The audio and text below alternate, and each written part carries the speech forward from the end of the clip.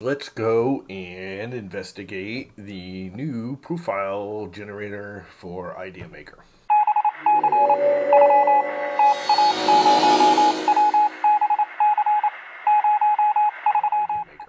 And the first thing you want to do is, this is weird, but you want to open Ideamaker. If you haven't downloaded it yet, download it, open it, and just leave it open. There's a reason for it. It self-links. It's hard to describe, but you want it open. So the next thing we do is we go to their profile. Now they actually have a community, and I'm going to talk about this real quick first.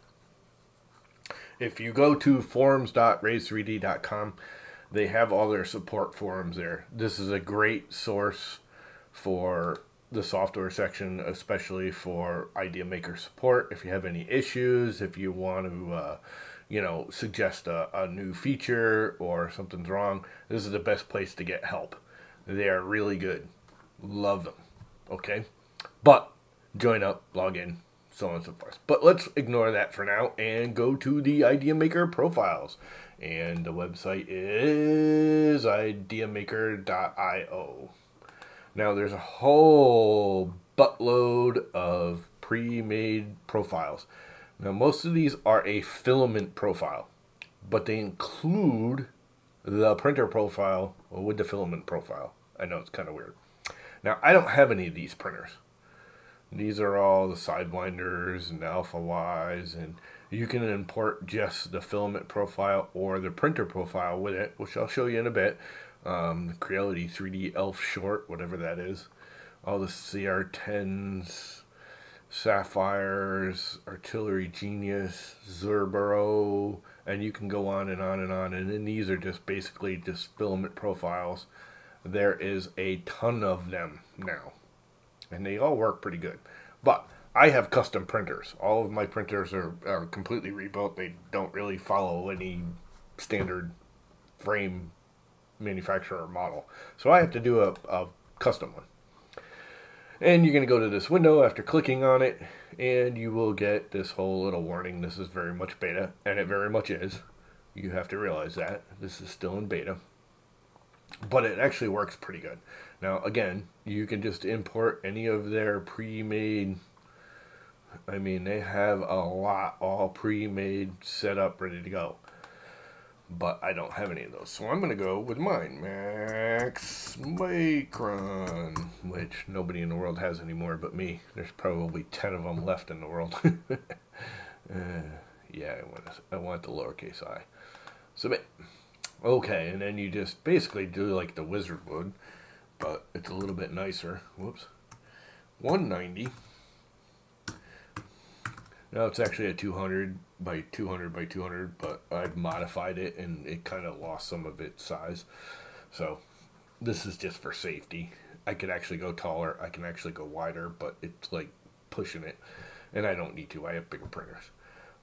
It is a single extruder. It uses a 0.4 nozzle. It is direct drive. And then you go on. Now here's the only place it's a little weird,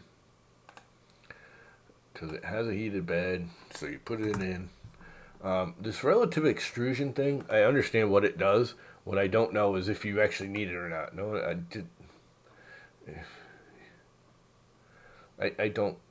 I'm not sure. I'm not sure which G-codes need it and which don't. I believe with Marlin you can leave it off. I think you can turn it on. I don't think it matters. I usually turn it on. And also there's no G-codes here. Now I have my own custom G-codes. And here's the start G-code. And what this does is put a prime line down the left side of the printer before it actually starts printing. And I also have a pretty much generic but slightly custom end one. I will put it in the description or give you a link to it somewhere if anyone wants to use it. It works pretty well. Not for everyone. It does it on the left side. And then you use the generic. Again, you can use any of the pre-made filament styles, whether you want PLA, PETG, ABS, ASA, PC, or nylon, or a different dimension. But for me, I'm going to just leave it generic, PLA 1.75, and hit next. Then it's going to go into the last configuration of your printer, and layer height, shells, infill density, generate supports. I can always change that. I much prefer a skirt as my default. Another weird thing I found here is I can't type in 0.7. It always goes to 7. What you have to do is type 1 and then hit your down key forever and ever and ever. You can also just use the arrow right here. I like 0.7 for this printer.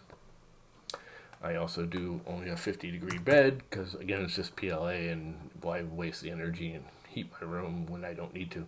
I actually kick that up in the winter to actually heat my room. I know it sounds crazy, but I do.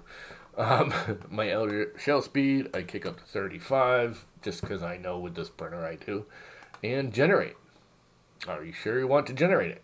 Yes, I'm pretty sure I do.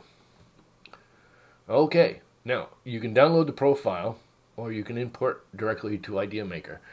I found this importing to be glitchy. Sometimes it works, sometimes it doesn't. So I download it just to make sure I have it. And then I go and try and import into Ideamaker. Now, as long as Ideamaker's open, supposedly it sees this link in your computer's software, RAM, saving, wherever the save is for copying. So if you copy it, okay, copy the link and then return to Ideamaker, and this window should pop right up. The minute you return to Ideamaker, this download template window should pop right up, which sometimes it does, sometimes it doesn't. And just hit download. And it's going to ask you to download successful. Click next to import the template. Next. Now the one thing I do want to do is I've created a new printer. So I want to create a new printer. I don't need all this information here. And that's pretty much done. Okay, boom, now I have a new printer. Everything's ready for it. It's all set up and ready to go. There's my new printer profile. It also pre-comes with, because you set it up with a PLA, manage templates, I have a max micron generic template, which now I can edit to my heart's content. And I found these generic imported profiles are pretty darn good. They're not perfect. Like, the first thing I do is I never do a 0.3 layer height for a start. I always do 0.2.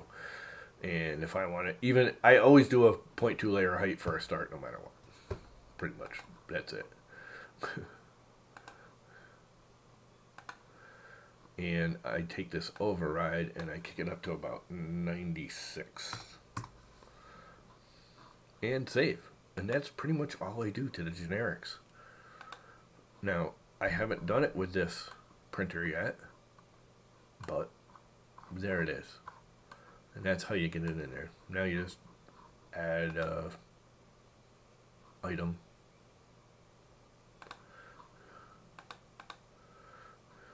and slice it.